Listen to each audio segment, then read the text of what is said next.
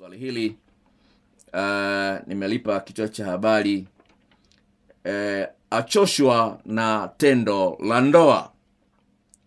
Achoshwa na tendo la ndoa ndio kichwa cha habari cha swali hili. Anasema, Dokta, mimi ni kijana mwenye umri wa miaka 36. Ndoa yangu ina umri wa miaka 8.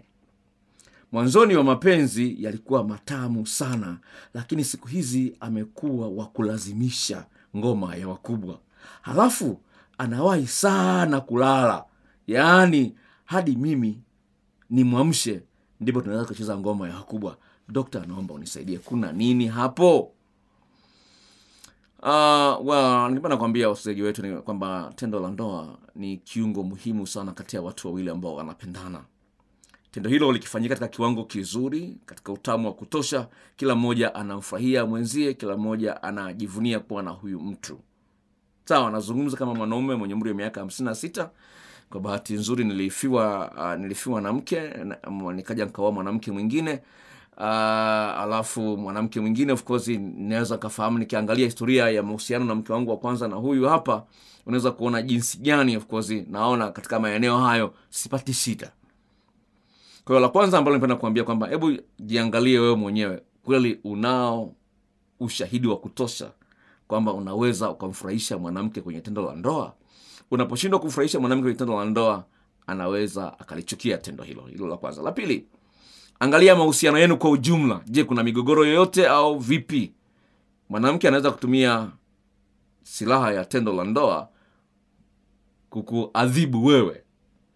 Lingine, iwapo umekuwa bahiri, umsaidii mkeo mahitaji yake, anahitaji nguo, hela unazo, uwezo kununulia nguo unao, uwezo kununulia simu unao, uwezo kumsaidia ndugu zake unao, lakini ufanye hivyo vitu, anaweza kutumia kitu kama hicho kama silaha. Kwa hiyo angalia ni eneo lipi ambalo linaweza kuwa limechangia katika hali yako hiyo, na ndoa ya miaka 8 upo uwezekano kwamba mmoja kati haya anaweza kuwa amechangia. Kama hana mchepuko. Sawa?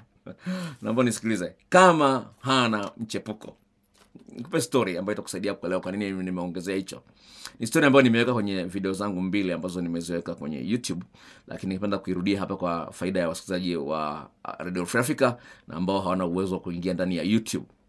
Huyu dada tumekuwa na urafiki naye, ni binti mdogo. Alianza kuja ofisini kwangu akiwa na umri wa miaka kama 22, alikuwa yuko chuoni.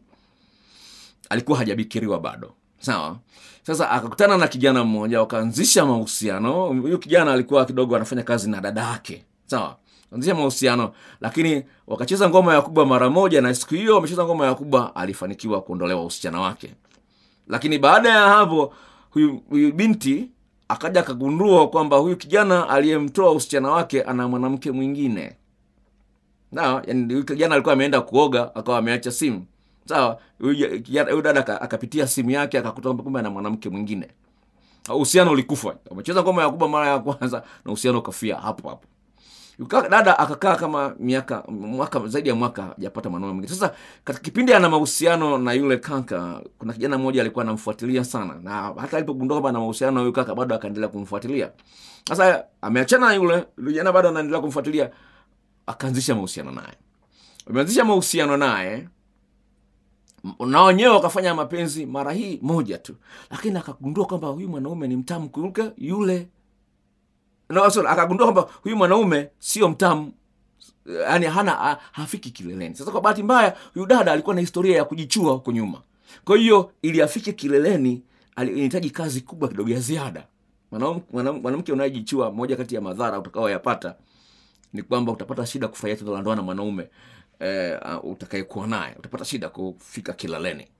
Kwa hiyo akawa anapata shida kufika kileleni, lakini nyingine huyu mwanaume alikuwa na tatizo la kuwahi kumaliza.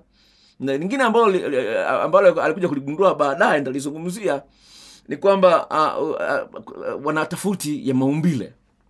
Sasa amekuja ofisini, kilichomleta ofisini kwamba alikutana yule mpenzi wake wa zamani, yule alimtoa usichana. Alipokutana naye yule dada akamwambia wazi, bwana, mimi tayari na mpenzi, tayari nimeshamtambulisha kwa wazazi na kila kitu, na nini, siwezi kuwa na mahusiano. Akamwambia tuwe tu marafiki tu. Basi kwa anachat na nini. Ikafikia siku moja huyu dada, sawa, ameenda klabu. Sawa, ameenda klabu, alikuwa ameenda na marafiki zake wa kike. Hakwenda na mpenzi wake. Mpenzi wake alikuwa yuko kazini. Sio, alikuwa amesafiri kikazi. Sawa. Sasa ameenda na marafiki zake wa kike, ameenda klabu. Klabu kwa wale ambao fahamu klabu ni wanaita disco. Sawa. Ameenda klabu, kufika akakutana na yule mpenzi wake wa zamani. Wakaongea pale, akaja bia kidogo na nini. Si wakaondoka naye, kwenda kulala naye. Kufika akacheza ngoma ya kubwa. Akapata utamu wa kupita kiasi.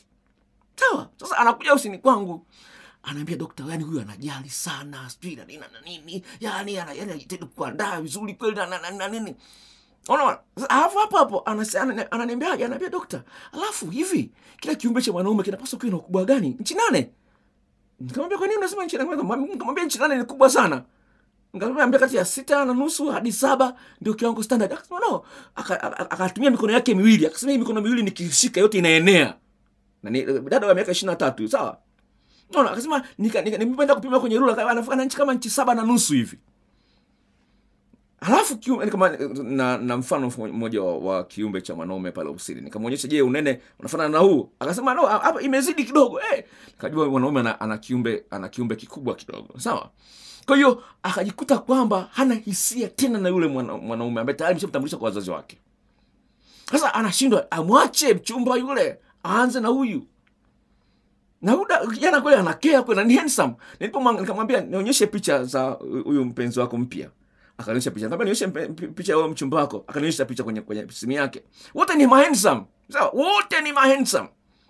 Unaweza kuona jinsi gani mwanamke akikutana na kitu kingine tofauti huko nje inaweza kuleta shida sana kwenye ndoa yako. Kwa hiyo ni jambo ambalo linapaswa ulifanyie kazi ili uweze kuleta marekebisho kwenye uhusiano uliomo. Okay, nyingie kwenye